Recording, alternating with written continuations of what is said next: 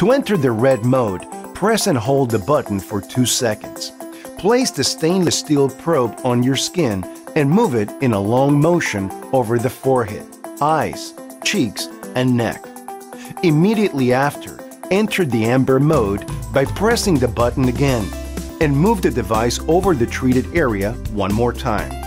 Always use Vega on clean skin and for up to 3 minutes per treated area. For best results, repeated use is recommended. As you begin treatment with Vega, be sure to use the device 3 times per week for 30 days. Then ask